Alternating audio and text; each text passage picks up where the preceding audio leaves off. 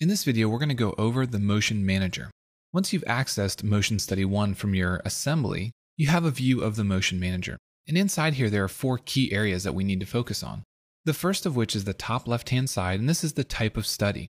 The first one is animation, and this is the one that's going to be the focus in this video series. There's also basic motion and motion analysis. These are both a more realistic option to take a look at how forces interact and maybe even do some stress analysis on your parts at different points in the study. So again, we're going to be focusing on the animation portion of this type of study. Below that, we have our feature tree. Now, the feature tree and anything that you change within your motion study is only being changed within the motion study. If you suppress or unsuppress different mates, if you change mate distances, if you move components, if you hide components, those changes are all taking place within the motion study or within the animation.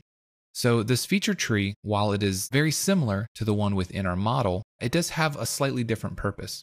In the top hand section, we have our toolbar. Now this is where you'll access things like the motion wizard, different ways to access key points, add motors, springs, forces, things of that nature. So this upper section is the toolbar area.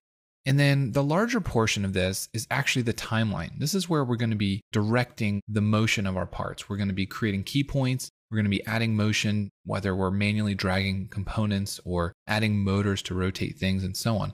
So those are the different areas of the Motion Manager and what we need to access and create our animations.